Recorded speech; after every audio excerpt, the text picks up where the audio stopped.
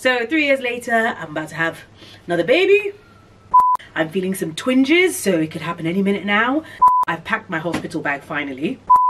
Ah, yeah! I got it, I got it, I got it, I got it.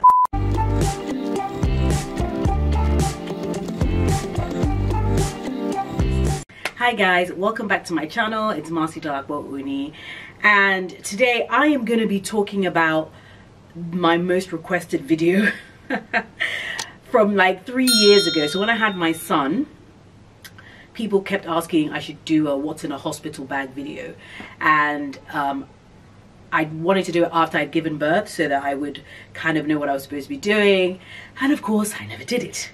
So 3 years later, I'm about to have another baby. I'm just coming up to 39 weeks.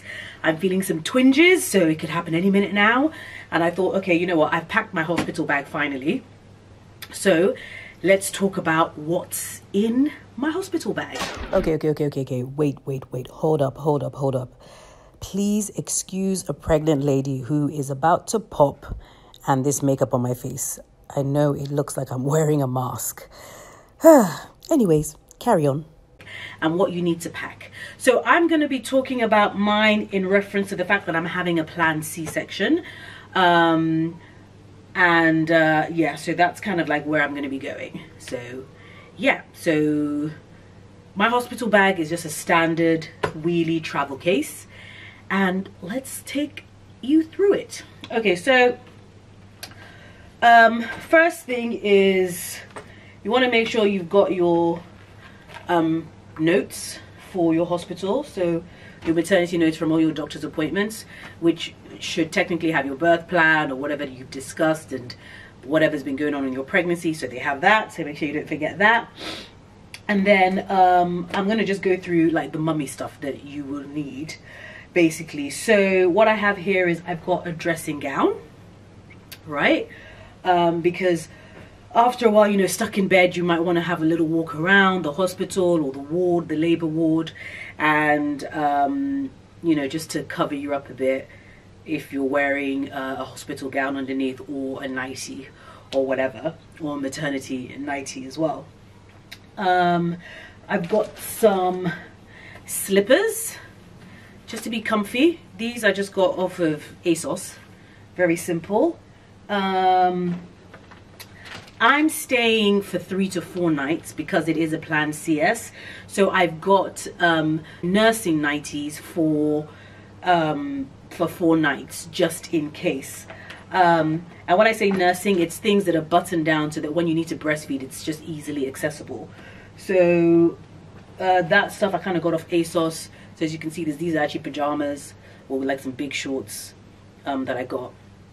And I've got a whole bunch of stuff, so that's like I've just got 4 of those. You also want to remember to pack an outfit for when you leave the hospital, unless you want to leave in your pajamas, which is fair enough. You can really do whatever the hell you want.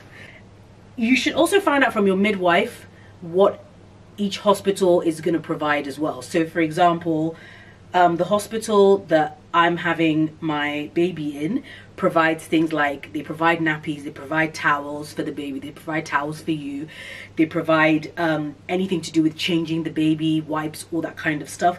They provide all that stuff, but I've got some of that stuff in here just so that you can kind of see what you should pack. Then I've got toiletries in a clear bag, so it's just easy to see what I need. The hospital I'm having the baby at, I'm taking essential oils because there's like a diffuser, so I can put the oils in to relax. I also am going to have a playlist for when I'm having my C-section, because they can play it through the speakers, because the C-section is going to take about an hour and a half actually, so it is major surgery. I've also got this. Now these are maternity pants. Well, they're not technically maternity pants. They'll say you should bring what do you call this thing, like sanitary towels. Yes, because obviously once you have the baby, you basically kind of have what looks like a period, but it just goes on for weeks and weeks and weeks.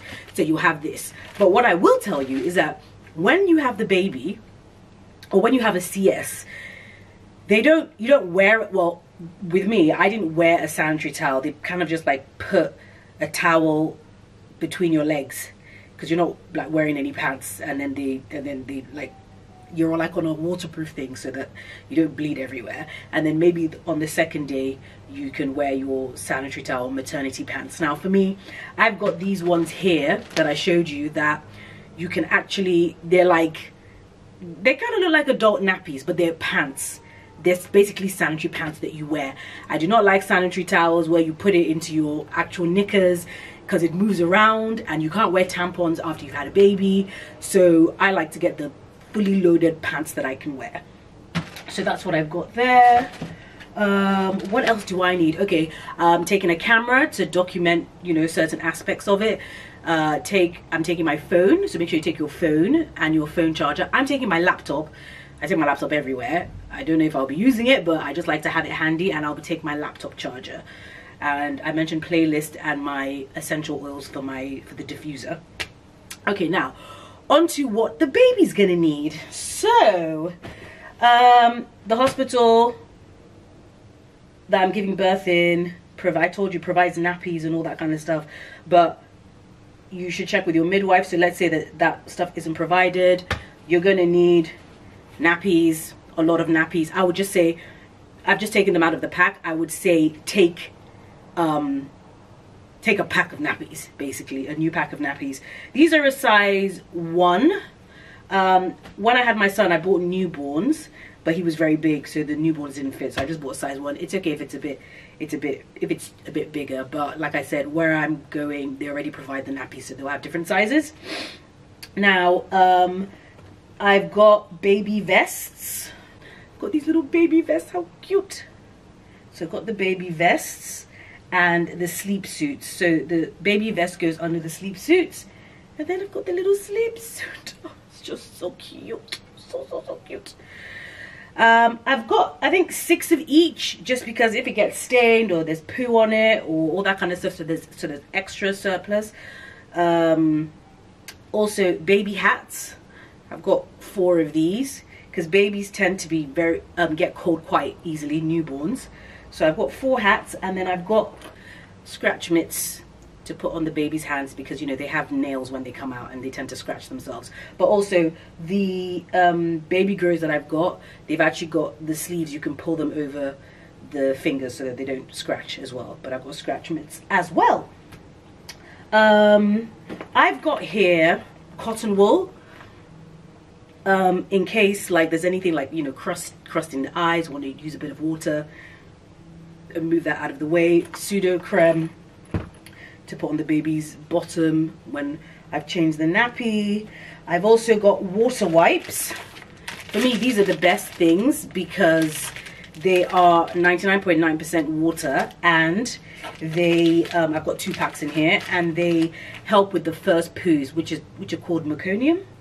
Am I saying it right? Because the first poos of the baby is very, very dark and sticky, and these wipes, like, they really can pull anything out, so that's very good to clean up the baby.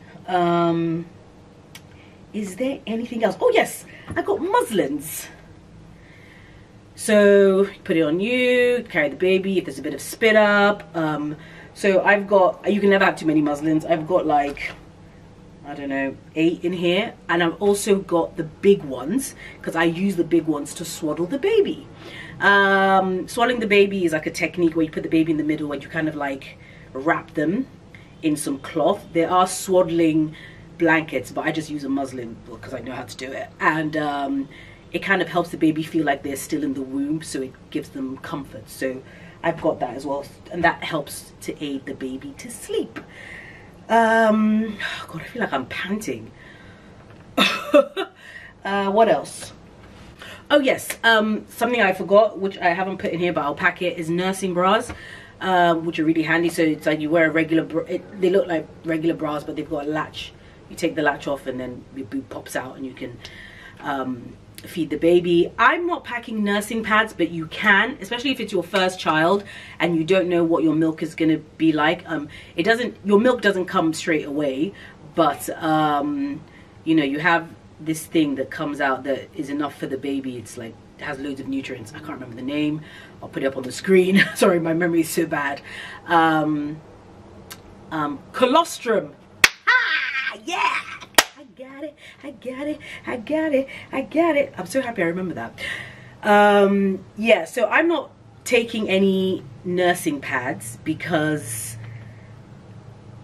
I think my hospital provides it, but also I don't think I'm gonna need it. With my son, I didn't produce milk like that. I had a friend that she would literally take the nursing pad out and then her boob, like milk would squirt across the room.